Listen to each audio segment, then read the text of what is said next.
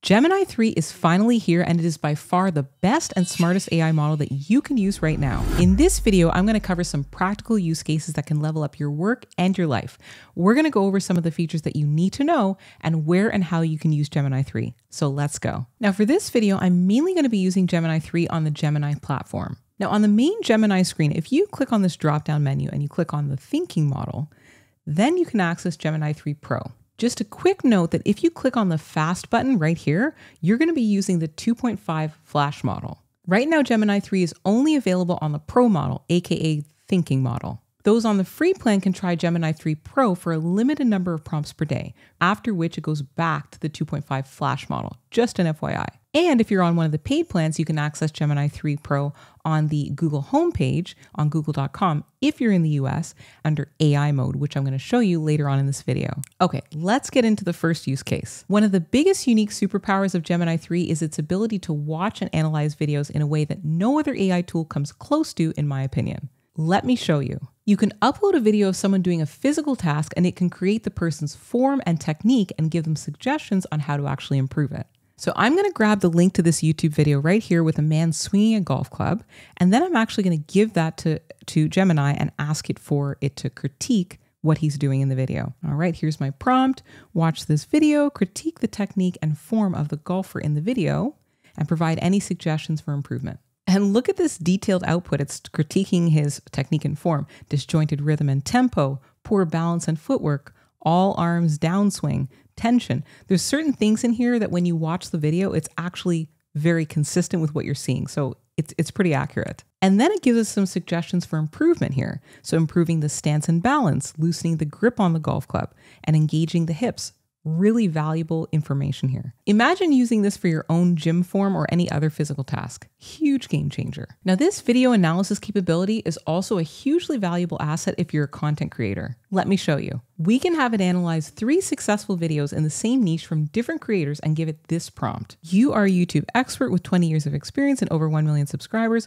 Watch these 3 videos from different creators in the gardening niche who are very successful. What techniques are they using for audience retention? What patterns do you see that I can use in my own videos to give me a higher chance of success on YouTube? And then I'm going to give it the 3 videos one by one with each prompt. And then it's going to give me an analysis on each video. And then it gives me a summary of all of the feedback from the 3 different videos. So now we've got these golden patterns of successful gardening YouTube channels based on the 3 videos that we gave it. And it gives us action takeaways that we can use for our own videos. For example, number 1, never start a video with, "Hi, I'm going to talk to you about X. Start by saying, by the end of this video, you'll be able to achieve desired outcome." Very good. This is a huge hack for reverse engineering successful YouTube channels. Now, the amazing thing about Gemini 3 is that you can also give it multiple different file formats all in a single prompt. YouTube videos, PDFs, Word documents, etc. Let me quickly show you how this works. So what I'm going to do is I'm going to give it one of my YouTube videos that I've done. And I'm going to say, analyze this video from my YouTube channel, help me repurpose the key ideas into a high-performing, engaging LinkedIn post. And then here are some LinkedIn posts I like from other people. And I'm going to upload a Word document with those LinkedIn posts right in there and some best practices for LinkedIn. And to give you an idea of the style I want, keep the post to 500 words. And now here's its response. There's a post draft here, and it looks very close to what I actually talked about in the video. So it's done a really good job of kind of summarizing it and also using some of those best practices from the Word document. And this is a very strong draft. So I really wouldn't have to do too much to this to actually be able to post it on my LinkedIn. One thing that I really noticed about Gemini's upgrade is that it's a much better writer. Before, I would find it would be a lot more sterile, kind of more impersonal, more formal, but it has really improved and has a much more human tone to its writing now. Now, before we move on to the next use case, showing you one of the biggest upgrades, Gemini's complex reasoning ability, I just want to quickly mention something. You probably know that things are moving insanely fast in the AI space right now. Honestly, it's hard for me to keep up, and I'm doing this full time. And because of that speed, I realized that the best way to actually master AI isn't just watching videos alone, it's figuring it out with other people in real time. And that's exactly why I started my own community on School. It's not some static course, it's an active group where we're all testing this stuff together. We hold live workshops, we show the exact prompts that are working right now, sometimes even before they hit YouTube, and we support each other so no one gets left behind. So if you're feeling a bit overwhelmed by how fast things are moving with AI and you want a group of like-minded people to learn alongside, I'd love to see you in there. I'll put a link right at the top of the description below. All right, back to our use cases. So we know it can handle all different types of file formats and writing better, but one of the major improvements in Gemini 3 over 2.5 is its reasoning ability to think through complex multi-step tasks and also its coding ability. So I wanted to put some of these enhancements to the test. Let's say you're looking at an investment property and you want to know, will this property actually make me money? Well, we're going to have Gemini build us a real estate investment app in a few seconds. Quick disclaimer, always verify AI math before making financial decisions. This is just an example to show you what's possible. All right, I'm going to give it this prompt right here. Act as a senior real estate investment analyst specializing in conservative underwriting. Task, create a standalone interactive HTML dashboard that allows us to dynamically analyze potential rental property investments. And then I'm asking you to create little sliders for different settings here: the purchase price, down payment, interest rate, estimated monthly taxes, maintenance, insurance, all the usual expenses, etc. And it's going to calculate our cash flow, our cash on cash return, our debt service coverage ratio, some of the things that the banks look for, etc. And I'm going to make sure that Canvas is selected right here because that's what's going to actually allow us to get this created in terms of the code and the actual dashboard. And then we'll run it and see what happens. Now you can see that Gemini is working on the code for us here, and it takes maybe about a minute or so. And after running, here's what it comes up with. Wow, I think that looks really good. You can see we've got sliders for the purchase price, for the down payment, for the interest rate. You can adjust the nightly rental rate, the occupancy. We've got a vacancy allowance, management allowance, all these different settings here.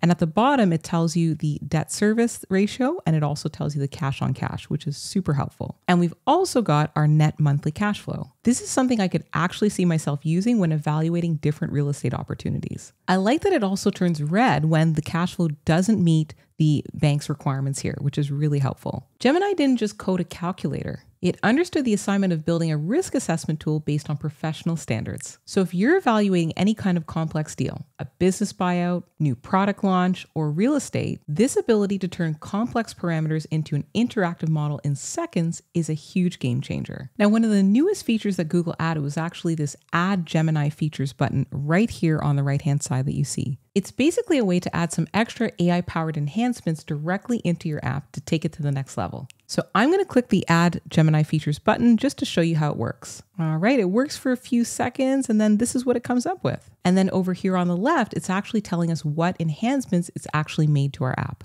So over here, it says Gemini AI Investment Committee module. This new feature allows you to, number one, get an instant second opinion. So it's going to analyze the deal, and Gemini is going to act as a skeptical senior partner. And then number two, to draft an offer letter if we were actually interested in buying this property. And on the right-hand side, we can actually see now it says Gemini AI Committee right in our app, and we can now see the button for Analyze Deal Risks and Draft Offer Letter. So now we can see what it thinks about the deal, and we can see a draft offer letter that it's prepared. Super cool. Okay, so as I mentioned in the intro, you can also access Gemini 3 directly on google.com on the homepage if you have a paid plan. Let me show you with this next use case. I was walking through my neighborhood the other day and I noticed some Christmas lights that I really liked. And I thought that would look really nice at our house, but I don't know where they got their lights from. So let me ask Gemini. I took a picture of the lights, which I'm going to upload, and ask Gemini to help me figure out where these lights came from. All right, so from the main Google homepage, on the right-hand side, you're going to see a button that says AI mode. We're going to click on that, and that's going to bring us to a new page that says Meet AI mode on the top. And at the top of the page, where the menu options are, where it says AI mode, we're going to click on that. And we're then going to click on Thinking. And remember, this is only available to people who are on the paid plan in the US. So I'm going to give it an image of the Christmas lights right here. And then I'm going to give it a really simple prompt. Can you tell me where I can find this exact item to buy? Christmas lights shown in the picture. Analyze it closely, paying attention to the details. Tell me exactly which stores have it. All right, so let's take a look at the response here. And I can see it found it at Sam's Club. So if I click on that image, it is the exact same Christmas lights that were in the picture that I took. So it found the exact store where I can pick up the Christmas lights for myself. Super cool. This saved me so much time and energy of having to run around to different stores just trying to find these lights. But AI mode isn't just for quick answers. It's built for deep planning too. One of the coolest enhancements is using it to help you with your travel plans. Let me show you with this quick example. I'm going to give it this prompt. plan a 3-day anniversary trip to Charleston, South Carolina for this November. We need a boutique hotel under $400 a night that is dog friendly. And I want a reservation for 2 for romantic dinners, seafood, Italian, walking distance from the hotel. Organize this into a schedule. All right, let's see what it came up with here. Okay, so we have a hotel. It's recommending the Emmeline. It has the location of the hotel, the estimated rate, the vibe, the pet policy. It's already looked up the pet policy for us, which saves tons of time. Romantic dinner suggestions, a 3-day anniversary schedule for us. This is awesome. And it even at the bottom gives us a note about dining with dogs. You know, it talks about the fact that the hotel is dog friendly, but the fine dining restaurants do not allow pets indoors due to the health codes. Makes sense.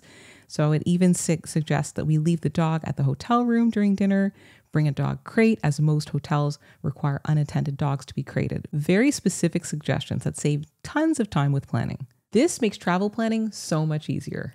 All right, let's head back over to the Gemini desktop app. All right, now for this last example, this might be my favorite as somebody who loves fitness. We've all been there. You walk into a gym and you have no idea what to do. You feel lost. I want an app that tells me exactly which exercises to do. So we're going to put Gemini's coding abilities to the test again and its ability to interpret what's in an image. I have this rough sketch on a piece of paper of the app that I want to build. So I'm going to upload the image and then we're going to give it a prompt to build this app for us. So I'm going to say, turn this hand-drawn wireframe into a modern responsive web app called Iron Forge. Design should use high voltage fitness aesthetics, dark mode with neon green accents, and create drop downs for daily focus, chest and tries, back and buys, shoulders and abs, full body, etc. And when I click Forge my workout, generate a specific 5 to 7 exercise routine with sets and reps for warm up, cool down, based on selected inputs. I'm making sure to select canvas here, make sure that that is selected at the bottom,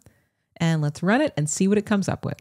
I think that actually looks pretty good. In the drop-down menu here, we can see we have chest and tries, backs and buys, shoulder and abs, full body, exactly as we asked. We can change the experience level. And when we click the Forge My Workout button at the top, we see that when we scroll down, it actually generates a warm-up sequence, the grind, the main workout, and a cool down, which is exactly what we asked for. Now, again, we can click on that Add Gemini Features button right on the right-hand side and see what it adds to the app. Okay, so on the left-hand side, it says here, AI spotter. So it adds to every exercise basically a cue that's telling you how to do the exercise properly or common mistakes to avoid when doing the exercise.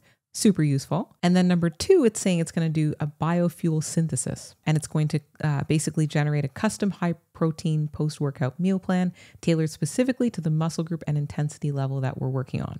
So let's see it in action on the app. So now on the app, you're going to see that there's a Spot Me button. So if we click on this, all of a sudden below the exercise, it actually gives us a cue on how to do the exercise properly and what to avoid, which is great. And at the bottom, if I click on this biofuel synthesis thing, it's kind of a weird description. I don't really understand what it's trying to say. I wouldn't normally consume something like what it's saying. So this was kind of odd. But the first thing that it did was really good. So obviously AI is not perfect.